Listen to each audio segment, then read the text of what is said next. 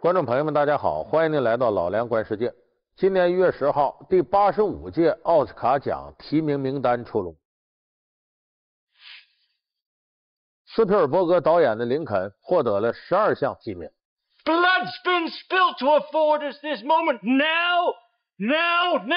李安导演的《少年派的奇幻漂流》获得了11项提名。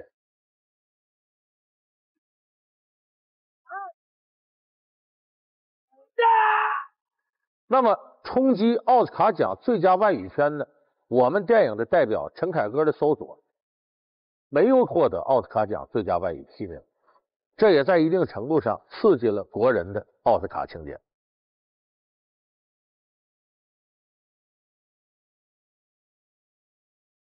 奥斯卡提名揭晓，林肯领跑，少年派紧随其后，斯皮尔伯格与李安，究竟谁会笑到最后？评奖标准又有何玄机？从大红灯笼高高挂，英雄到金陵13钗，张艺谋的冲奥之路为何屡屡受挫？中国导演的奥斯卡魔咒该如何破解？老梁观世界为您解读，一切为了奥斯卡。奥斯卡奖呢，在当今世界电影大奖里边，毫无疑问是影响力最大的。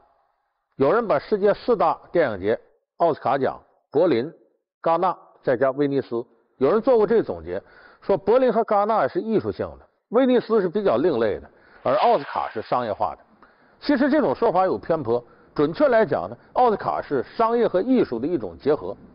毫无疑问，在世界范围之内，奥斯卡奖的影响力无与伦比，其他那3个大奖加到一块儿都没有奥斯卡奖的影响力大。而且奥斯卡奖这种商业特征也是一个导演是否走向国际化一个非常重要的标准。你不能说你这人只拍艺术片不拍商业片，你就成了国际化的大导演。包括欧洲有很多国际大导演，他都是艺术片和商业片能够做到兼顾，能够找到平衡点的。所以毫无疑问，对于当今中国的导演来讲，想要成为世界级的大导演，恐怕奥斯卡是必须要迈过的这么一道门槛。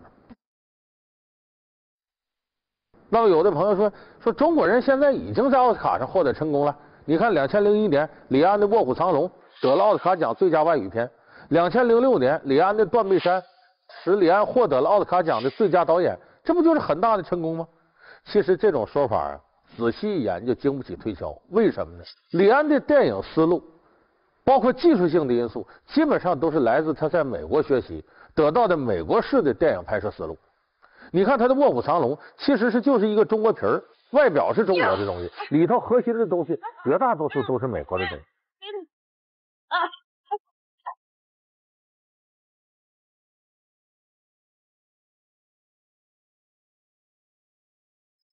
包括少年派的奇幻漂流，他所反映的东西恐怕和中国一点边都沾不上，无论是它的内容和外在形式。I have been in a shipwreck. I am on a lifeboat alone with a tiger.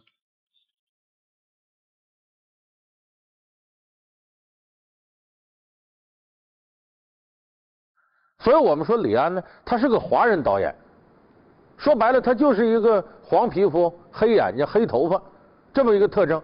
用我们过去熟悉话来说，他就是 banana 香蕉，外边皮是黄的，里边芯还是白的，那是美国电影的那种思维。所以李安的成功跟中国电影并没有直接的关系，因为中国电影更多的是用汉语是主要语言，那么它冲击的是奥斯卡的最佳外语片，在这个领域之内，中国目前为止一无斩获。那么我们不妨呢可以看一看这些年来中国都有哪些导演在奥斯卡最佳外语片上进行了冲击。斩获奥斯卡奖是一些电影人的梦想，张艺谋就曾8次冲击奥斯卡金像奖。尽管《菊豆》《大红灯笼高高挂》《英雄》3部影片入选了最佳外语片提名，但结果却一无斩获。2003年后，张艺谋送审的几部影片甚至都未能入围提名名单。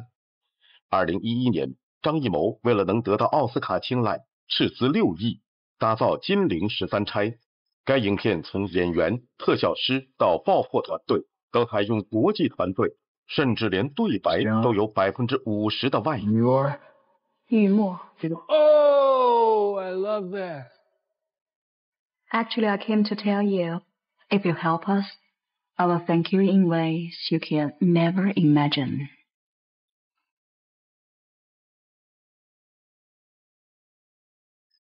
然而，这部视觉效果奇佳的《金陵十三钗》却依然未获得奥斯卡提名。除张艺谋的屡次败北外，陈凯歌、冯小刚也多次铩羽而归。而自2003年起，国产影片已经连续10年无缘奥斯卡。通过这个小片，我们也看到呢，张艺谋是这里边最执着的冲击者。从当年呢《红高粱》以后啊，一直到《英雄》啊，再到前2年的《金陵十三钗》，就张艺谋是在这条道上走的最为执着的。可是呢，可以称得上是屡败屡战，屡战屡败。其他人像冯小刚啊、陈凯歌呀，这不用说了，没有一次拿到了奥斯卡奖的最佳外语片。他越是这样，反而越刺激着中国很多导演梦寐以求的想把这个奖拿过来。那么这么些年来，是我们的电影水准次吗？是我们的技术实力不够吗？可能这些原因都有，但是它并不是最主要的原因。好莱坞巨制《阿凡达》创造全球赢得25.6亿美元超高票房，为何却难以打动奥斯卡评委？票房收入不足1500万美元的《拆弹部队》最终问鼎，又暴露了奥斯卡评委怎样的口味？从金陵十三钗、唐山大地震到搜索，国产影片10年无缘奥斯卡，究竟症结何在？老梁观世界，一切为了奥斯卡，正在播出。我们得仔细分析一下奥斯卡奖最佳外语片。你看他颁奖这么多年来，从1947年到现在，其中意大利跟西班牙还有法国，他们获奖的次数非常多，前苏联也不少。就是你总结起来，你会发现呢，获奖的这些最佳外语片，它这里边往往有一定的规律。无论是奥斯卡最佳外语片还是奥斯卡大奖，它都共有的一套评判标准。这套评判标准往往有的时候是凌驾于电影技术之上的。那么什么是这套评判标准呢？尽管角逐第85届奥斯卡金像奖的多达71部，但一些票房和口碑俱佳的商业影片，如《霍比特人》、《黑暗骑士的崛起》及《007：天幕危机》，却未获任何提名。另外，角逐奥斯卡的一些魔幻大片，似乎也难入奥斯卡评委的法眼。2002年，《指环王：魔戒重现》全球获得9.25亿美元的票房，位居当年全球最卖座影片前10，并以13项提名领跑第74届奥斯卡候选名单。然而，在最佳影片的角逐上，该片最终颗粒无收。相反，人物传记影片《美丽心灵》却出人意料地将最佳影片奖揽入囊中。那么，奥斯卡金像奖评判标准究竟是怎样的呢？那么什么是这套评判标准呢？咱们首先得跟大伙说一下，第一个评判标准是，要想获得奥斯卡奖最佳外语片，你这个片子首先要没有太大的争议，就是在世界范围之内，大家基本上都可以接受。它往往反映的是人类最基本的情感，而不会引起一些政治上啊、宗教啊、种族的一些纠纷。这一点不光是最佳外语片，像奥斯卡奖也是如此。你看今年这个林肯，美国人乃至世界人共同认可的。 We must cure ourselves of slavery. This amendment is that cure. God help us for trapping you in a marriage that's only ever given you grief. The fate of human dignity is in our hands. Blood's been spilt to afford us this moment. Now, now, now. 像少年派的奇幻漂流，这是探讨人生人性的，和我刚才说的宗教政治没有什么关系。 Here it's yours.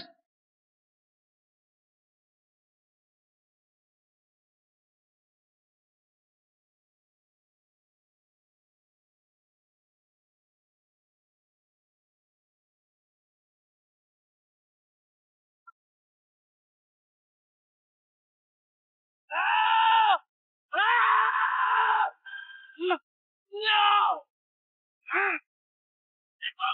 Why? 第二个标准非常重要，就是它要大致吻合美国的主流价值观。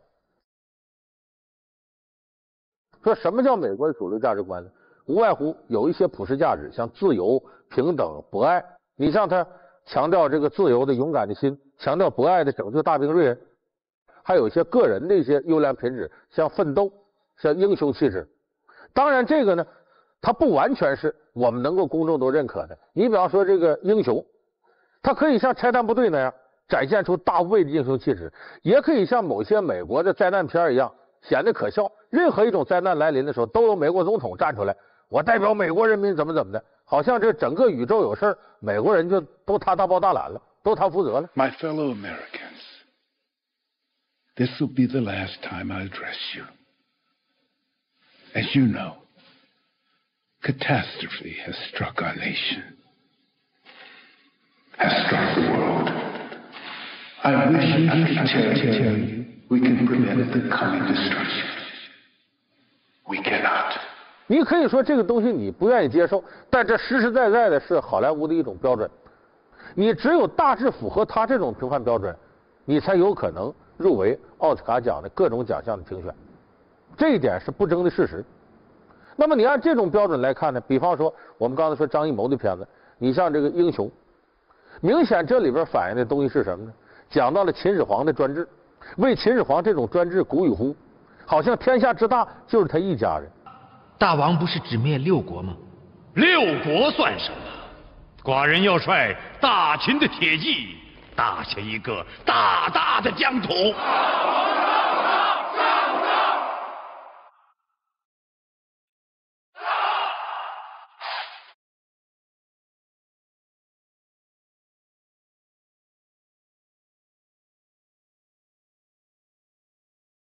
所以这个片子折戟沉沙是意料之中的。再有张艺谋的《金陵十三钗》，这也很典型。《金陵十三钗》呢，它其实要表现的是什么呢？无非就是那种在民族大义之下，妓女她也能够在这时候表现出大无畏的爱国精神，也勇于牺牲，就是人性在巨大压力之下迸发出来的这种爆发力和它的伟大之处。本来这里边最精彩的桥段呢，就是这些妓女能够替学生去死。可是呢，这样的话呢，好像一部抗日史你要这么拍，就是几个妓女去送死去了，那中国男人往哪摆呢？所以张艺谋要在前面加上大量的中国军人抗日的戏，可是极大的削弱了后边妓女送死的这个感染力。所以你这样的一种左也要右也要，什么也都想要的想法，恐怕和美国奥斯卡评判的这个标准之间就会出现很大的游离。你到底要表现什么？你的价值观到底集中在哪一块？所以张艺谋《金陵十三钗》很受伤，费了很大劲，最后没有获得好的结果。那么有的人说，奥斯卡奖既然是走向世界的一个商业电影、艺术电影的大奖，它有必要非要强调美国的价值观标准吗？其实咱们说，任何一种就是评奖，它在一定程度上，它都体现了一种意识形态，只不过是明显还是隐藏着。你像美国的电影，只要是美国人拍，由美国的这种商业机构控制，它一定有一种意识形态在里边，而且这种东西往往是潜移默化的。而且文化传递的过程当中呢，它最终的目的是影响你的生活方式。像我们现在吃麦当劳、肯德基、必胜客、看美国大片，这难道不是接受了人家一种生活方式吗？所以说，一个国家想要对世界产生影响力，文化就是一种软实力。我接受了你的价值观，我就喜欢看你的东西，那么你就可以在我这儿大赚特赚发财。中国现在的电影市场已经攀到世界第2了，而且呢，去年是中国电影市场首次出现进口大片的票房超越了国产片子。这说明什么问题呢？人家越来越重视我们这块市场，所以这个背后有重要的经济要素。你接受我这东西，你就看我的，看我的，我就把你钱挣了。所以好莱坞的片子或者奥斯卡评奖，他要宣传美国这种价值观，这是再正常不过的事情。所以这就导致我们的电影导演，假如要想真正的获得奥斯卡的认可，你恐怕就要跟他的价值观靠拢。但是跟他的价值观靠拢，出现了2个最重要的门槛。第一个门槛是我们的硬件。美国的这些片子呢，那种宏大叙事的东西离不开电影高科技。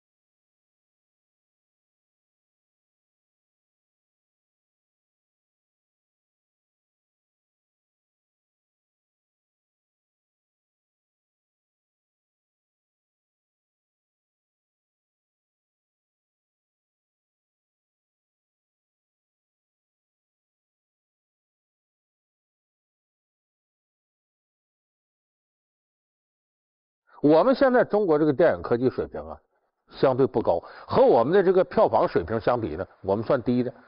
你看《阿凡达》那个片子在中国上映的时候，很多中国导演进电影院看完了，出来有人形容他们面如死灰，什么意思？我们什么年月能拍出这样的电影啊？有的时候也有的咱们电影科技不错的，像唐山大地震，哎，那是美国团队在做的。你包括集结号战争场面，那是用的韩国和日本的技术，就是我们硬件上达不到。这还不是主要的，最重要的就是我们软件上的一个不可逾越的障碍。这个障碍是什么呢？就是我们的导演，他想不想得奥斯卡奖？特别想，做梦都想。可是他舍得放弃目前在国内的这种地位吗？内地导演为何难以跻身好莱坞？是技术不过硬，价值观差异，还是另有原因？电影产业并不发达的伊朗屡获奥斯卡，又戳中了内地导演怎样的软肋？老梁观世界，一切为了奥斯卡，正在播出。你看前面我们说过冯小刚的1942，这个片子呢有很大的穿透力，也涉及了很多敏感问题。河南到底死了多少人？政府统计1062人。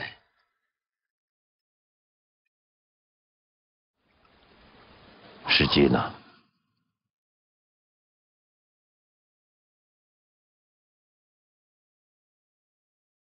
天晒得特红呀！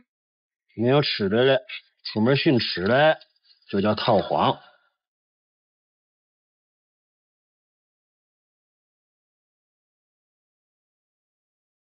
如果一个导演没有这种勇气，你就不要拿这个片子。你拿了这个片子，你就要舍得放弃一些东西。可是冯小刚导演，我感觉是情怀也要，人文也要，大师也要，票房也要，你什么都想要，有可能你什么都得不到。那么中国其他的导演也是如此。中国这几个世界出名的导演都没有在国际上拍片的经历，也就是说他们在国内获得的资源是其他导演梦寐以求的。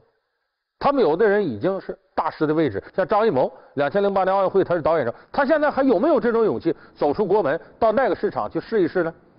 我认为这个是中国现在一流导演获得奥斯卡奖最大的障碍。就你希望迎合人家的标准，你又不去主动研究。其实香港和台湾的导演很多时候已经做出了这样的努力。我们说你像吴宇森，当年觉得在香港他玩暴力美学到了极致了，他想去好莱坞发展。可是到那块去以后呢，这个路走得很坎坷。他拍那个终极标靶用了上个云顿，结果为了迎合上个云顿这些影，最后剪辑都不用吴宇森，用别人给剪的，完全不是他的风格。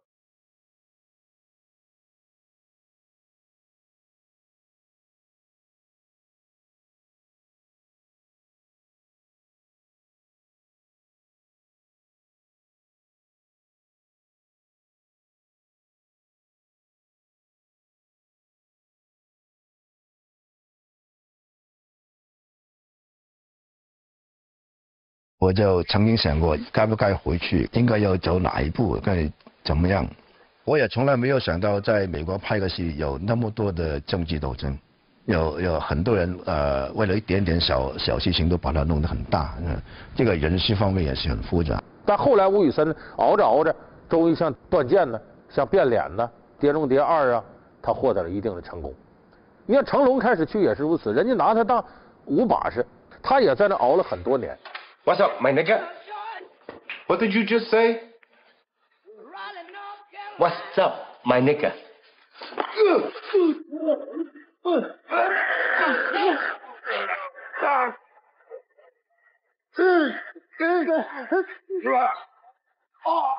所以就是你要想获得人家的认可，除非我不拿奥斯卡当回事儿，你爱怎么样怎么样，那你完全可以中国电影关起门来自己玩。你不是想获得这个奖，你又不肯舍掉眼下的东西去迎合人家的，这怎么能做到呢？所以我觉得这是当前中国电影一个很重要的问题。你这几位导演愿不愿意走出国门，去拥抱整个世界？有可能你拥抱了整个世界，间接你就拥抱了奥斯卡。那么当然了，也有的人说这也不能怪中国导演，我们现在各方面限制比较多，我不能完全认同这种说法。奥斯卡提名揭晓，林肯领跑，少年派紧随其后，斯皮尔伯格与李安究竟谁会笑到最后？评奖标准又有何玄机？从大红灯笼高高挂，英雄到金陵十三钗，张艺谋的冲奥之路为何屡屡受挫？中国导演的奥斯卡魔咒该如何破解？老梁观世界为您解读，一切为了奥斯卡。那么当然了，也有的人说这也不能怪中国导演，我们现在各方面限制比较多，我不能完全认同这种说法。它确实对我们电影创作有一定影响力，但是有一点，如果一部电影让你无拘无束，什么都能拍，往往导演也无所适从，这叫人多以歧路亡羊。这么些条道的，你不知道这羊跑哪儿去了。那么在一定程度来讲呢，限制往往是对艺术作品很好的一个规范和指南。有那么句话叫限制出艺术，它是有道理的。看看我们的亚洲近邻伊朗，这2年人家像以前的小鞋子，现在的一次别离，一次别离是去年的最佳外语片。چیه؟ بابا خواب بود با در روش قفل کنی بری؟ داشت میمرد من رسیدم خانم بیا برو 我们说伊朗的限制要比中国多得多，宗教题材不能拍，军事题材不能拍，女人题材不能拍。可是你看小鞋子这样电影，逼着伊朗导演呢从孩子的视角来看待世界，一下子拍出了这么一个精美绝伦的作品，这不值得我们的导演琢磨吗？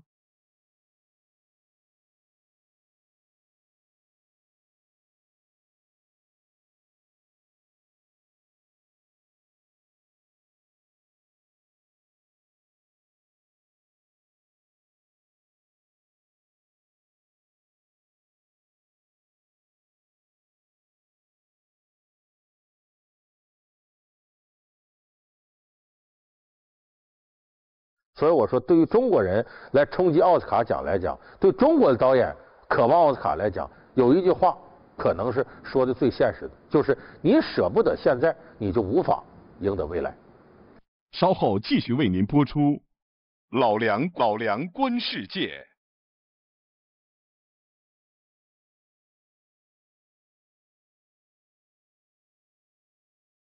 好，感谢您收看这期《老梁观世界》，我们下期节目再见。